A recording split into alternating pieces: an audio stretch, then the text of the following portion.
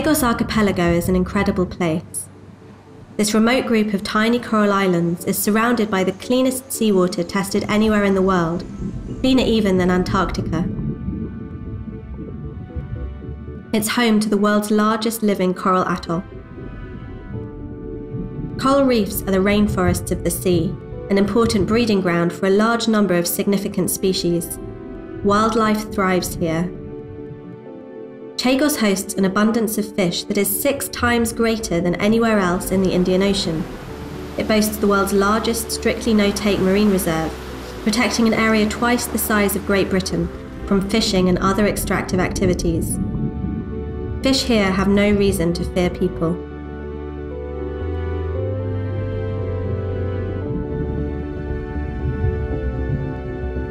We work with leading organisations including the Zoological Society of London, the Royal Society for the Protection of Birds and the Royal Botanic Gardens Kew to protect the Chagos and its unique environment. CCT members lead research expeditions involving scientists from all around the world. Innovative techniques trialled here can inform the management of other large marine reserves.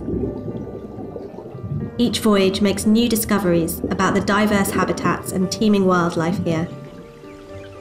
Also known as the British Indian Ocean Territory, or BIOT, this is the most biodiverse marine environment under British jurisdiction. We advise the BIOT administration on how best to manage the reserve to protect this ecosystem. CCT scientists have monitored coral in the Chagos for over 35 years. Their research shows that these reefs have rebounded from climate change impacts particularly well. Further studies could help protect reefs worldwide. Because the Chagos Islands have no resident population, they have saved many of the stresses caused by human presence that reefs elsewhere suffer.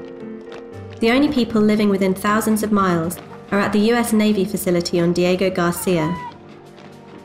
This is excluded from the marine reserve, but has several strict conservation rules of its own.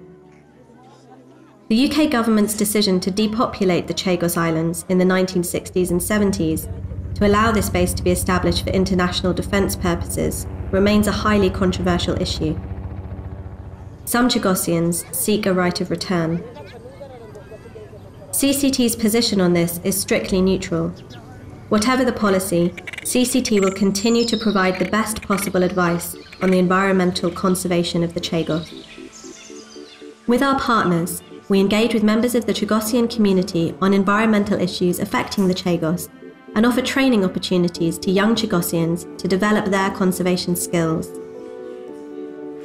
Our bursaries enable one graduate from our programme to attend every CCT-led research expedition. In this way, we are helping to train a new generation of young Chagosian scientists and involve them in the environmental conservation of the Chagos.